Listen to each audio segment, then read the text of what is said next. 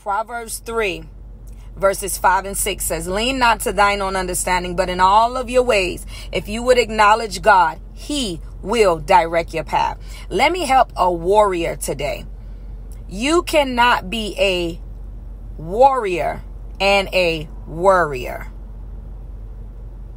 And the reason why you have been in a place as a warrior of not looking like you're winning the battles, or you know you have what it takes. You know you've got the authority. You know you got the power.